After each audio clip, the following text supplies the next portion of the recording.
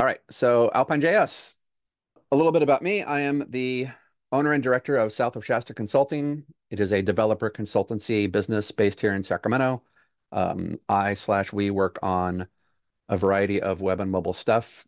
It varies from client to client, but we've done projects with Adobe, NASA, Turnitin, OpenTable, Zendesk, a variety of state agencies, a variety of training companies, all kinds of stuff. Obviously, I manage the Sac Interactive Tech Meetup that we're watching here. I used to program video games a long time ago, and that was super fun, but a lot of work and not nearly enough money. So I switched to the web quite some time ago, and I'm what I would call a music junkie. I'm willing to bet that I spend more time and money on concert tickets and vinyl records than the rest of you combined. My house looks like this. I have vinyl records and CDs and stuff pretty much everywhere. I'm quite proud of my record collection. All of the code and slides from today's presentation will be at that GitHub repo. It's not live, it's not public right now, but if you want to just go ahead and like take a screenshot of that URL and that GitHub repo name, you can go there later and grab all the code demos and all the slides and everything that I have. So that way, if you're not a fast typer, you don't have to take a bunch of notes while we're doing the presentation today. You can just sit back and watch and go to that link later and grab everything. So AlpineJS. AlpineJS has been described and it's also their tagline where they say it is jQuery for the modern web. The syntax and problems that Alpine solves are similar to the way Vue.js works. We'll get into some of those similarities and things in the presentation. There's no build step required for Alpine. So if you're used to like React or Angular, where you have to compile all of your TypeScript and stuff together and then load that bundle up into the browser, and there's that additional step in putting everything together from like React or whatever. That step is not part of Vue.js. Vue.js is more like jQuery in that you have a script tag. You include your, not jQuery JS file, but your AlpineJS file, and that's all you have to do. You can start using it. So there's no node or npm packages you have to install or anything like that either. It's literally just one vanilla JS file. Alpine is very lightweight and simple to use by design. It is not trying to replace the great big crazier frameworks like React and that sort of thing. It's solving a different type of problem. Like I said before, it's one JavaScript file. It does very few things. It has 15 attributes, 6 properties, and 2 methods. The stuff you build with Alpine really is more of an Alpine component, not a full-blown front-end application like you would get with Angular or React or something like that. It's better for when you have a web page and you want to have a little bit of extra fancy interactivity in one particular portion of the page, like this one div on the right-hand column, or if you need to add search functionality to one part of the page or something like that. Alpine is great for that sort of thing. If you have a larger site with lots of front-end stuff and you need to have route style syntax, like what I have highlighted on my screen right there, it's better to use something like React or Vue, a full-blown front-end framework. Alpine may not be the solution you're looking for. But if it is, I think it's great. Most of the projects we're doing at my consultancy business now, unless we have a client requirement that says this needs to be React or this needs to be Vue, everything we're doing is vanilla JavaScript, web components, which are vanilla JavaScript, and AlpineJS. So with jQuery, if you've used jQuery before, you have the $ selector where you can say $ and then in the parentheses put an HTML tag name, a class, an ID, whatever your selector is for anything on the entire web page, whether it's at the very top line or bottom line, you can select whatever you want with jQuery and then do jQuery stuff to it. With Alpine, it's a little bit more like a Vue template where you have like a div tag or something, and you give that div tag an ID and say, this is the Vue. Everything inside this div tag is going to be Vue.js stuff that happens there. It's not the entire page. It's, from the opening of this div to the closing or whatever. Alpine is very similar to Vue in that regard. And with that, let's take a look at the Hello World demo and show you what that looks like. So here's my basic hello, Nolan Erck. Welcome to your first Alpine app. I'm going to make that larger so you can see what we have. There we go. And I'll load that up here in the browser. And here's our first AlpineJS app. Most of this is standard vanilla HTML. Everything Up there is generic HTML, nothing Alpine related at all. You can see I'm including the Alpine.js file, and I have this div here in the middle where I say div x-data. I've got some stuff in there, and I have a little bit of mostly generic HTML inside there too. This is my Alpine.js component. That x-data thing there is what specifies that this div tag will be an Alpine thing. And then I say x-data, and in curly braces, I simply add whichever um, properties and the values for them I want into my Alpine component. And then I can use them here in the contents of that component. So you can see I've got first name and last name set to two different values. And here I have a span tag. And I can say x text is equal to first name, which would be Nolan. And then the x HTML version is equal to last name. And you can see my last name value has some HTML inside it right there. We'll take a look at those in just a second. When I go back here to the browser, you can see, in fact, it does load up how you expect it to. Nolan is in plain text, and Erck is in bold.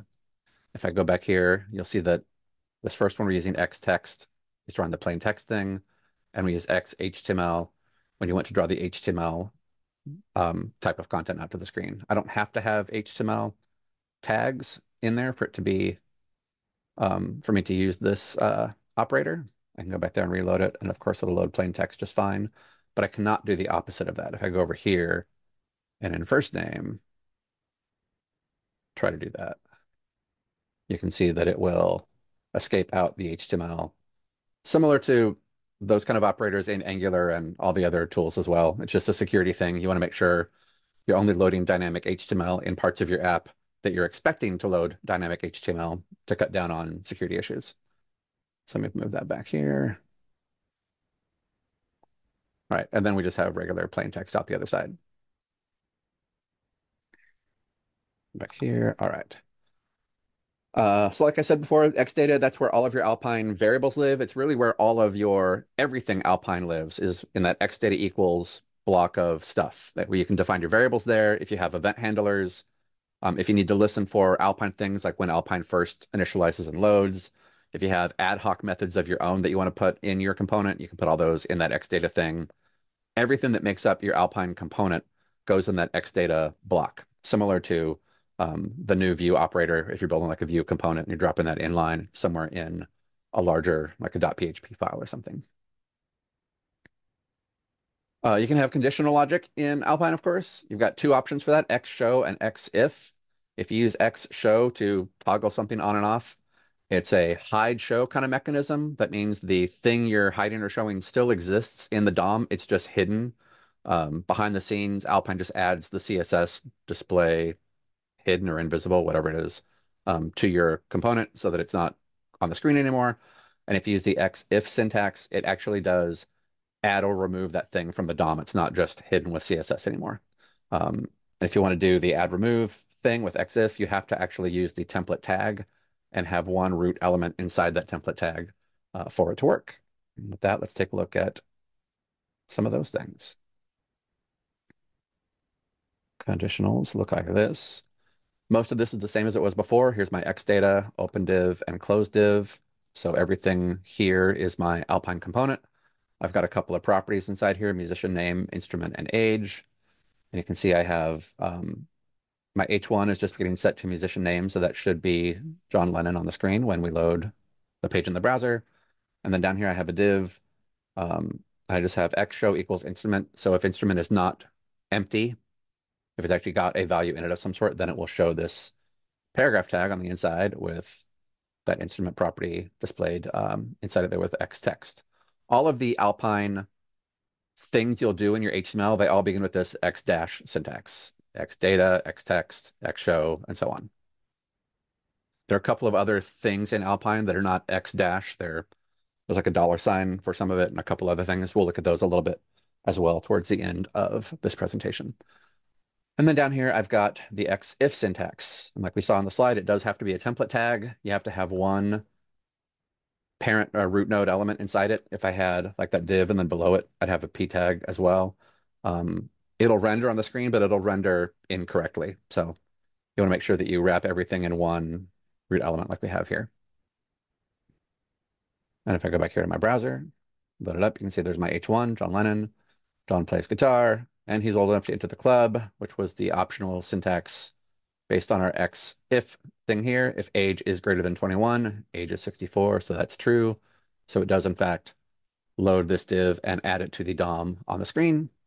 Up here we're using the X show, which just is the hide show CSS trick, and it draws it on the screen there. If I go into instrument and make that an empty string so that this is no longer true, and we load the page, you can see that that John plays guitar line is no longer visible.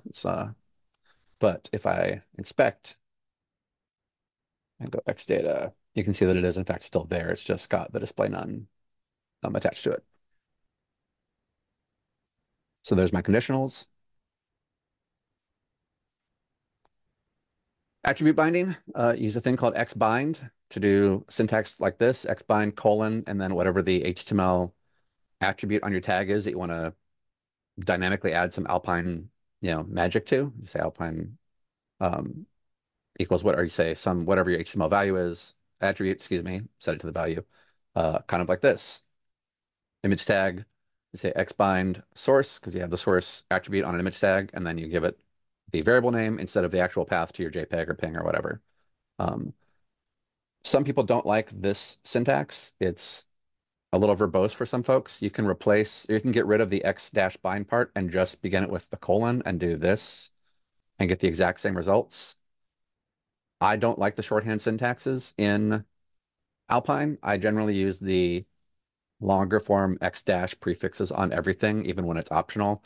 I like the visual clue that everything that's x dash something is all Alpine stuff, rather than having to guess, do the things that begin with a colon mean something in Alpine, or is that a typo? Are the things that begin with an at or whatever else, are those Alpine specific, or is that a typo or something else? I just like having it all be x dash bind, x dash if, all that stuff whenever possible.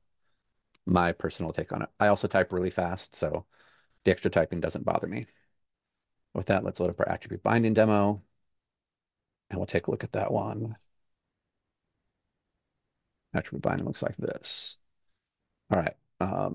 Again, all just boilerplate stuff. Here's my my Alpine component, X data. In this case, I've got two URLs that just point to images from the slide deck that we saw earlier.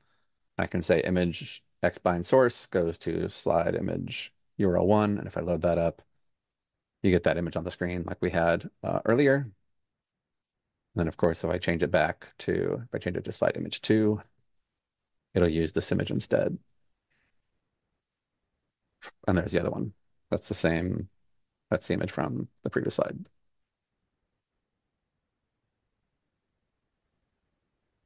You can, of course, bind to basically any data attribute or any attribute in your HTML tags. It's not specific to source or image tags or anything like that. Just bind to whatever the attribute is. It's going to have the moving part that you want to be able to swap in and out at runtime while your component is doing something.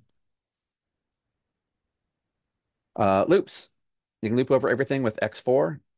You have to use the template tag with your looping construct. And just like the X if we saw earlier, you want to have one root item inside it. If you have two things inside your template for X4, it'll render but incorrectly. So load that up and show you a demo of the first looping syntax. Here we go. In this one, I've got an array of the Beatles, and I have my template tag, X4 person in Beatles, and I can just do X text equals person out on the screen there. And I should get 1, 2, 3, 4, 5 div tags on the screen with my 5 Beatles in them. And there they are. If you want to be able to do fancier things with the loop, like reorder the items and be able to click on, the fourth thing and know that it's the fourth thing, rather than just drawing random div tags to the screen like we did here, then you can add this colon key operator like this. So I've got a slightly fancier array in here now. Instead of just their names, I've given each thing an ID number, and These are structures now. So person and instrument are just keys inside the structure of each of the beetles. And then most of my loop syntax is the same as it was before. It's still a template tag. It's still an X4. Um, I'm looping over the Beatles array, putting things into B. This is the new part here. This colon key equals, and then we're just saying inside each row in my array is called B. And then the thing inside that row, which is the ID property, that's the bit that we're going to use to loop over all of the individual items here in my output that this component is doing. And you'll notice that nowhere down here do I have that key syntax or the b.id thing being referenced anywhere. If I go render this, let's take a look at it. I think we can see behind the scenes. Where's it at? Nope, I guess I have to go back and add something for that to it. But anyway, that's the syntax you would use if you want to be able to reorder your items later and do things we need to actually know. You clicked on the second item or the third item. Use this key syntax here on your loop, and that'll make that kind of functionality easier to deal with. All right, there's loops. Close this one. Forms and binding stuff. You've got another Alpine thing called XModel, where you can basically do similar binding to form elements like you would do in Angular or AngularJS. It works on all of the types of form fields except type equals file. You cannot do this on a type equals file item. That is for security reasons. The idea with XModel is I can write code that populates those form fields. Populating a text box, no problem. Populating a checkbox, no problem. If I can populate a file item in a form with whatever code I want, I could theoretically put a line in there that says, please upload this person's, personal files off of their laptop. And then it gets uploaded behind the scenes, kind of invisibly from the user. And that could cause a lot of security problems for people. So you cannot do type equals file. All the other form field types, it works just fine. It's basically the same model view model kind of binding you've seen in like AngularJS and that sort of thing. And here's my form. We'll take a look at the code for that. This one's a little bit bigger, but yeah, here's all the important stuff on the screen. There's nothing above line 8 that's Alpine specific. So I've got my data, and I've got 4 div tags on the screen. These are the same as in our previous examples, just plain text using the xtext operator to draw the contents of stuff on the screen. Here's the new stuff. We have some form fields down below.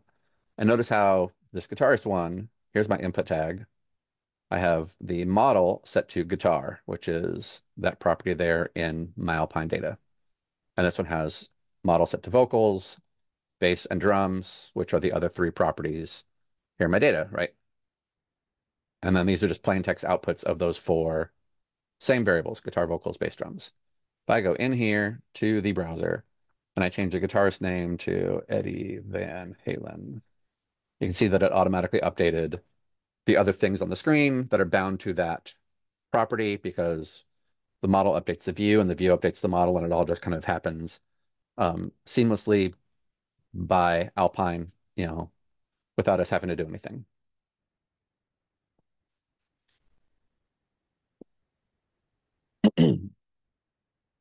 So nothing crazy about that. And again, we're just including that one AlpineJS file. It's the same .js file that I've used the entire time. We haven't had to turn any options on or configure anything. It just does these things when you start using it. All right, so there's my binding. Modifiers. Modifiers I use so you can, any guesses? Modify how your data is handled. Forget Alpine for a minute. Plain JavaScript has had a problem for decades where anything you put in a form field, JavaScript treats it like a string. Even if you put a number in there, like age, and you set age to 25, JavaScript by default thinks that's the characters to 5. It does not think of it as the number 25. And to solve problems along those lines, in Alpine comes with modifiers. 2 of them are .number and .boolean that help make dealing with numeric and Boolean data a little bit easier. It automatically converts the data to number or Boolean, rather than you having to write your own like to int conversion thing or worry about if someone put the word true in quotes or if they did not put the word true in quotes. So is it the string or is it the actual Boolean value? You just add these dot number and dot Boolean modifiers on and they'll work for you. We'll look at a demo of that in just a minute. You've also got debounce modifier, which basically lets you do things like if you're working on a search page and you want to slow down how quickly the model gets updated as people are typing things into the box. If you don't want to, you want to make the app just look a little more smooth, you can add debounce and set the number of milliseconds on there for what you want to do. Similar to debounce, you can set a throttle. Same kind of syntax. You just set them however many milliseconds you want before the throttling turns on or off and on. You can actually keep this .500ms part. That's optional. You can just say model.debounce or model.throttle. I'm sorry, x model.debounce or throttle. And then it will default to, I think it's 200 or 250 milliseconds for each of these. Let's take a look at the modifiers, and I'll show you those in action. It's number 7. All right, so here's our app again with some of our data. And this time I have a string. I've got a number. I guess technically that's a string because it's in quotes. The important part here is I have a Boolean value, false, and notice false is not in quotes. It's just the actual Boolean value false. And then down here, I've got some Alpine stuff happening too. We have plain text on the screen for that guy. Here's syntax we haven't seen yet, x show, and then we have if is walrus is equal to true, then draw the I'm the walrus version on the screen. So this entire thing gets drawn if that part is true. And this entire thing gets drawn on the screen if that part is true, which is the opposite of that one. So you're going to have either this span or this span appear on the screen. And I've got my age input down here. We're not going to do anything with that at the moment. Input is the same, or I'm sorry, instrument is the same as what we saw earlier. Here's the fun part we're going to play with on this demo. I've got my dropdown and say whether John is or is not the walrus. And it's set to X model, set to is walrus, which is that property up there. So anytime this dropdown is changed from yes to no or back again, this value gets updated. And that value is used on these two span tags. So you can go in here and load this up. And let me reload that at the beginning, just so you know I'm not lying to you. By default, it says he's not the walrus, and it says I'm not the walrus. Yes, it says I'm the walrus. Flip it back again the other way. Notice how I'm using the dot Boolean modifier here. Notice how I do not have the word false in quotes up there. It is the actual Boolean value false. Sometimes going from false in quotes to false not in quotes and back again, the truth and truthy and kind of truthy variable garbage we've had to deal with in JavaScript for 30 years. If I did not include that modifier and load that page up again, it breaks because it's doing the comparison of the Boolean value true to the word true. And I don't want to deal with that garbage. So we put the modifier on there and then it works properly. And you'd have the same issue if we were doing math on this age property. If I tried to do like 64 plus, if I had something down here that added a number to it, let's say it added 64 plus 2, rather than that being set to 66, what I would get is I would get 642, right? Because it would just do string appending by default instead of treating age like a number.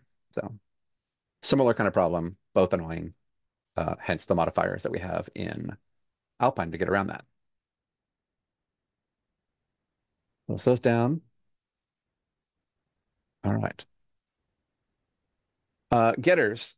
Getters are for when you have a method that you've got some variables in your Alpine app, like the instrument and musician name that we saw earlier, for example. If you have a function that uses those variables, if those variables change to new values, that function will automatically update and refresh whatever parts of the page need to refresh where it was called. It's similar to what they have called computed properties in Vue.js, except in Vue, the computed properties are cached, and in Alpine, they are not cached. The syntax looks like this. It's kind of hard to see in the slide, but there is a space between the word get and full name there. It's not get full name as one method name, it's full name. And there's that get keyword before it, letting you know that this is a getter method in Alpine. Technically, the get thing is not required. I like adding it though, because I think it makes the app more self-documented. It makes it clear to me which of my methods are actual methods doing stuff and which of them are just the getters. for this kind of functionality. And with that, we'll load this up and take a look at one. And getters look like this. So here's my X data. I've got a couple of properties in here, first name and last name. And you can see my getter is called full name. Down here in this div tag, I'm using the name of that getter method, just like I have previously used the names of these just regular properties in an X-text thing. But here's the name of that guy. Because full name uses this first name and this last name, if either of those, or rather either of those, change during the lifespan of this app, and they might because we have X model things down here looking at them, then this method is going to automatically run again and again and again for each time that those change. And the output of whatever that return statement is will show up here in my div tag at the top. So with that, let's load that up and take a look. And here's my div tag, and here are the two tags down below it. I can change Eddie to, I can change Eddie to Alex Van Halen, and it updates the stuff on the screen. It reran that get full name method automatically for me and updated that div. All I had to do was type new stuff into that text box because I'm using the model, and the model has those property names in it. And then those property names are called from inside my getter. It all just sort of magically starts working.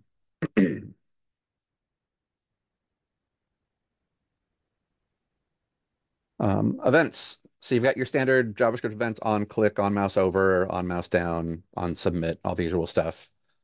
You can still do events in Alpine. Use the X on syntax to dispatch events. It looks like this. Instead of just on click, you do X on colon click and then put your code in there to do whatever you want to do. Again, some people don't like the X on colon thing. You can shorthand that to just the at symbol and do at click like that. And this, whoops, this will do the exact same thing as this. Again, I don't like the shorthand syntax. I like using the X dash everywhere for consistency. That's my personal opinion. But let's take a look at the events in action and see what they do. Number 9.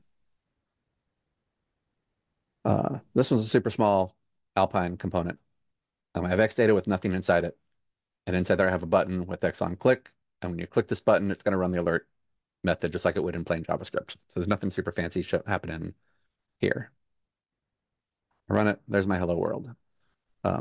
Kind of a bonus tip in this example. See how our X data doesn't have anything in it at all? So we're just really typing these extra characters just for the Alpine syntax reason. I could technically do that too, since I don't have any stuff going into the X data block for this particular component. There's no need to make me actually type out the extra stuff. I can just do that.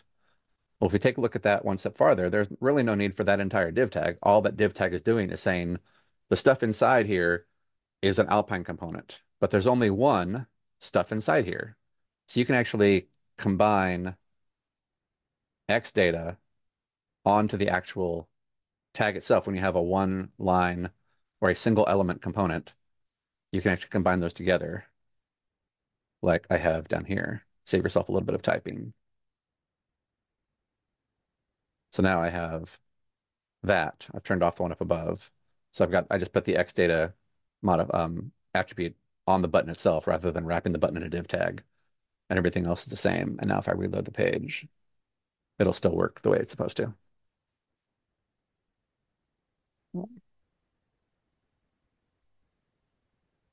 So that looks cool and all, but we've been putting a lot of HTML and logic and variables and things all kind of together in the same HTML files. And usually that's not what developers want to do. You want to have one file with all of your HTML view display stuff in it, and you want to have all your variables and moving parts that are business logic and stuff like that. You want to have those in a separate file. You can actually do that. It's no different than any other JavaScript framework in that regard. You can move all of your JavaScript stuff over to a .js file, and instead of your XData attribute having a struct with a whole bunch of things inside it, you just put the name of whatever you want to call your, I said the app in here, but really you want to call it whatever the name of your AlpineJS component is going to be. You put that in there, and you'll refer to that in your block of JavaScript, similar to how you would do it with a view component. I'll come back to this Xcloak thing in just 1 second. Let's take a look at the separate files demo, and we'll see that in action. So here's what a separate file thing looks like. I made a new folder for that one. Here's my app.js file, and here's my index file, and here's my CSS, and we'll come back to that. So we'll start with the index file. Again, nothing Alpine specific up there.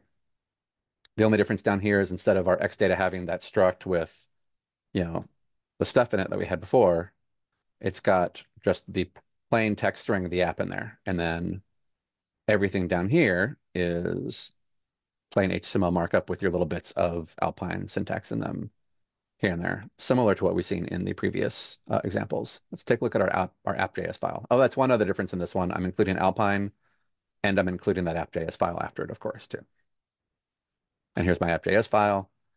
A little bit of boilerplate JavaScript stuff. When Alpine starts up, it will broadcast the event alpine:init, letting the browser know, hey, I'm loading. This is similar to your jQuery document.ready kind of thing. And then inside there, you say alpine.data instead of x-data. I put the name of my component in there, the app, which is what we had here. That's how those get linked together. And then I just have my variable stored here in JavaScript instead of being in my actual div tag over on the other file, like we saw in the previous examples. And then those all work here the way we expect them to. Guitar, vocals, bass, drums, model guitar, model vocals, model bass, and drums. And just to make this one a little bit fancier, I wrap these div tags in X show logic. It says if the guitar, that way if guitar length is empty, don't display the guitar thing on the screen. And I did the same thing for vocals, bass, and drums. So if I load that up, you can see that when all 4 of these form fields have stuff in them, all 4 of the plain text versions appear on the screen. But if I go in here and I get rid of vocals, the vocals line up above goes away too. And the same thing would be true for anything else in there. And then I can come back and add new vocals in here, David Bowie, and it will pop back up on the screen just to have a little bit more fun interactivity in this particular demo. So what about this Xcloak thing?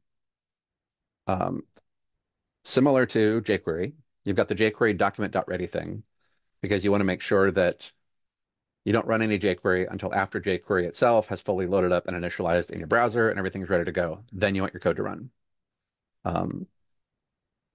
If you have an app with maybe poorly written jQuery in it, or just a lot of HTML and a lot of maybe different varieties of high or low quality JavaScript, sometimes you have those situations where like part of your web page will show up on the screen before the jQuery has had a chance to hide that div. So you get that weird like flicker of something shows up for 100 milliseconds and then it vanishes and then your app is ready to go.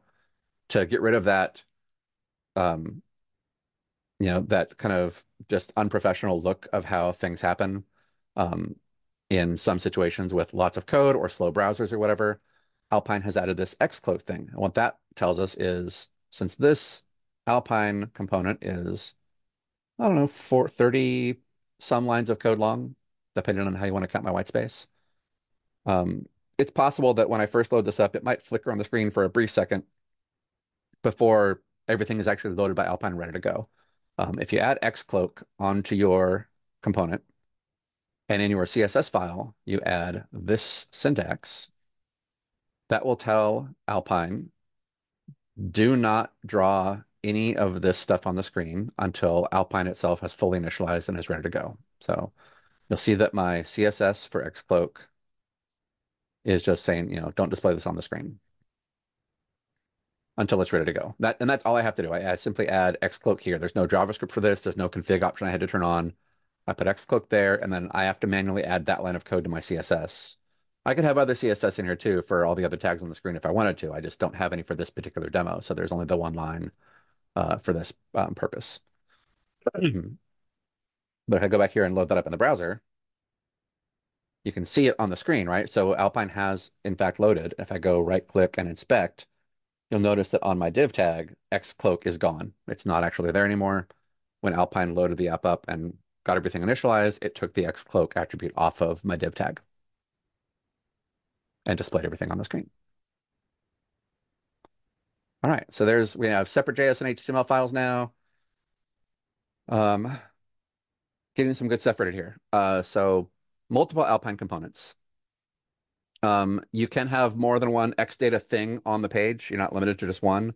Um, just give them all different names, like Xdata the app for this one. And if I had a different div tag or paragraph tag or something else later on down the page, don't call it the app, call it something else like menu bar or favorite color or whatever, as long as they don't conflict.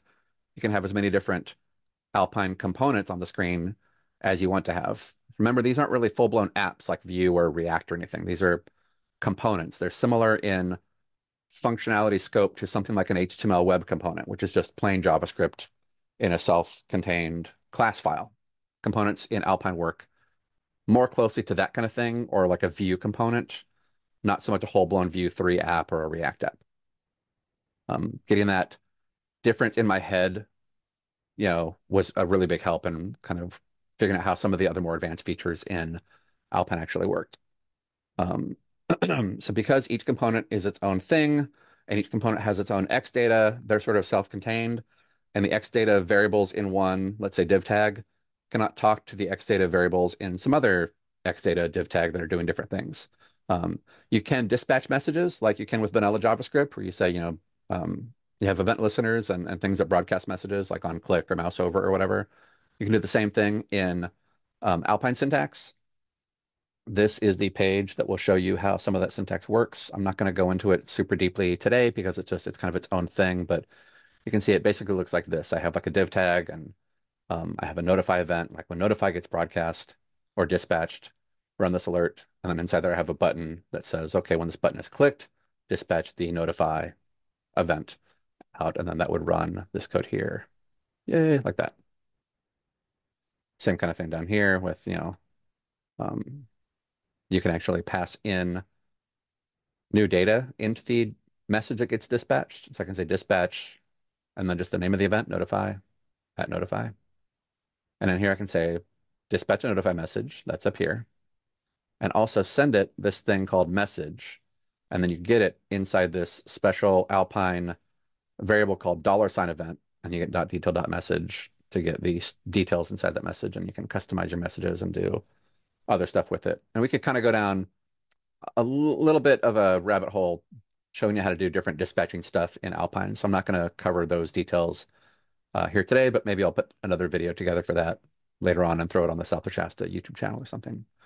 If you do have multiple Alpine components on the page and you want to be able to pass data from one to the other, like you have global preferences, like if the user has selected dark mode on the page, you want to know that all 5 of your Alpine components need to be in dark mode, settings for that or whatever. You can use, Alpine has a data store for global storage, stuff like that. You can use alpine.store to cover that sort of thing too.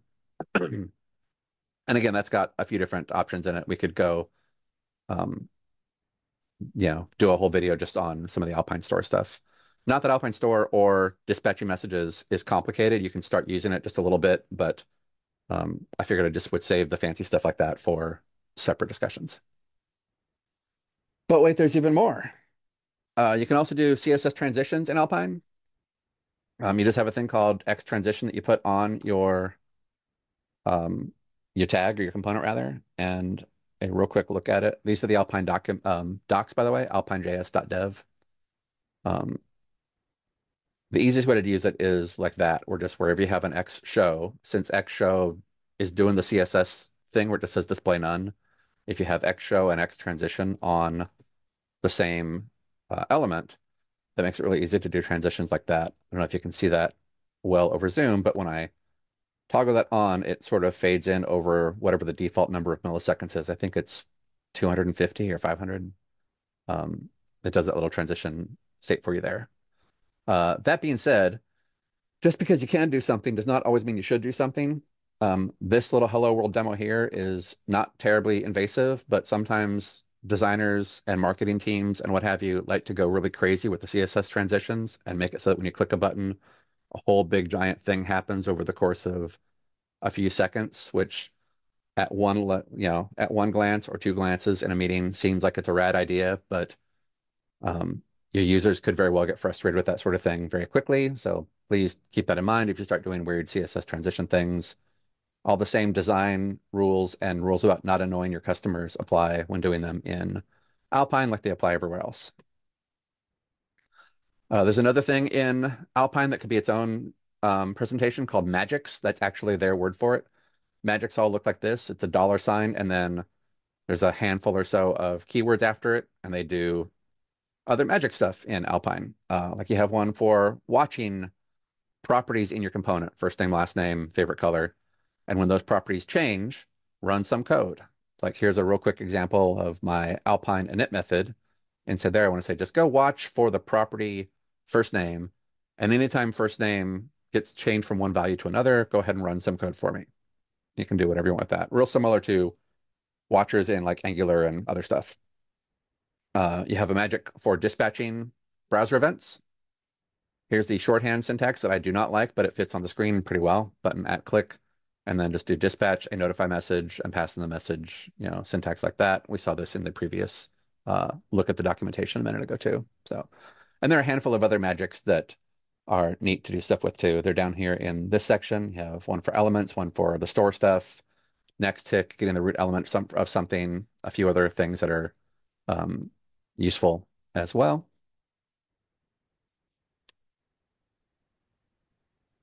We talked about the Alpine store a little bit. That's your global data store kind of thing for passing data from one component to another. Like I mentioned, there are other magics that are or could be useful depending on what you're trying to do. You can there are plugins available for Alpine, and you can write other plugins for it.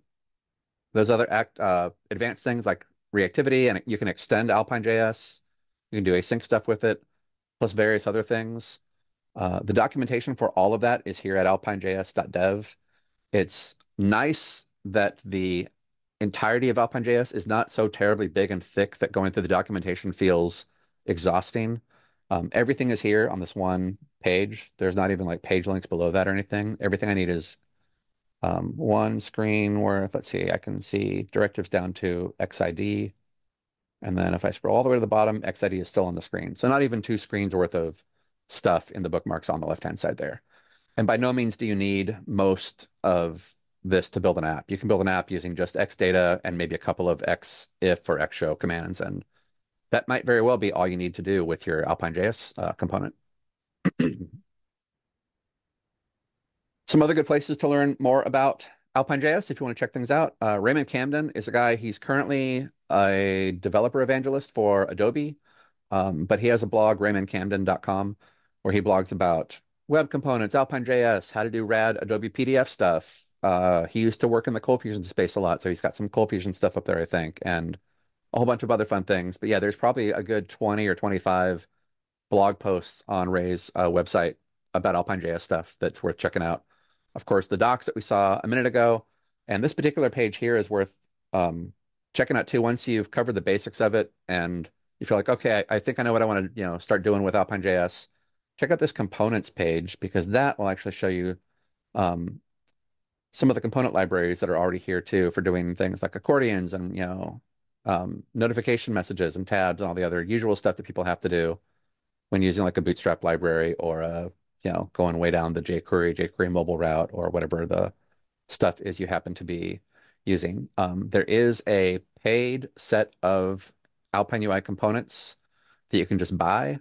Um, it solves a lot of the standard things we usually have to solve when building out a new component library for whatever the app is. Sometimes people get turned off at the idea of like paying for code when the first main thing was an open source free AlpineJS file. Why am I paying for this next thing? Well, look at it this way. If these will solve problems for you, think about what your hourly rate is for writing code and how many hours would it take you to solve all of the problems this library solves. Multiply that number times your hourly rate. I'm going to bet you're going to be paying a lot more than 129 bucks to rebuild all that stuff from scratch just to have it yourself. This is kind of a no-brainer if this component library would, solve a bunch of problems for you. And then you're giving back to the guy that wrote AlpineJS too. That's another nice thing about this library. Alpine was not written by a company. It's similar to Vue in that regard as well, and that like Vue was started by that one guy whose name I can't think of at the moment. Alpine was just written by this one person, and for the most part, his name is Caleb something. He's the main person maintaining the entire Alpine thing. So it's not like you're giving money to a giant corporation, whatever. You're helping the person who developed the stuff. There is an official Discord as well if you're into the Discord thing. They still have a Twitter account. I checked it the other day. They Caleb do post semi-regularly. And then of course I run my developer consultancy business. We have a 1 day AlpineJS training course. If you'd like to book time and just have somebody, either be in person or over Zoom for a few hours and walk you through how to build stuff using nothing but AlpineJS, we offer that as one of the consulting services at my company. And those are ways to reach me if you have questions about anything. Like I said at the beginning, that's my GitHub. It's not visible, it's not public right now, but after this presentation's done, I'll turn the repo on live so that everyone can see it and download all the code and slides from today's talk. With that, I'm going to stop sharing and see if there are any questions. All right, nothing in the chat. If you have a question about anything you saw, please feel free to unmute your microphone and ask away. Is there one or two favorite uses for it? I'm just trying to think how I would use it in Favorite project. uses for AlpineJS. So the common example I see that's a little bit more involved than a hello world thing is people like them for like search and filter functionality. Like if you need to add maybe pagination to a bunch of results, you could write an Alpine page to do that, or the search box itself and then filter down the results that show up based on what people type into the search box. Things like that would be where I would start with it.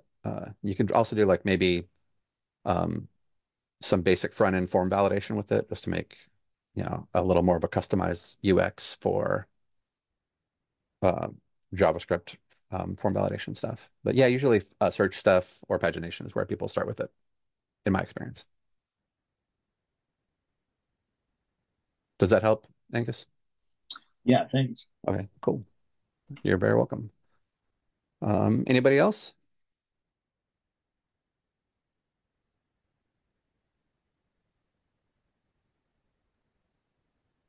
All right, good. I'm going to take the lack of questions as you're all blown away by AlpineJS and it looks easy to use, and you're going to grab the files and start checking it out for your next project.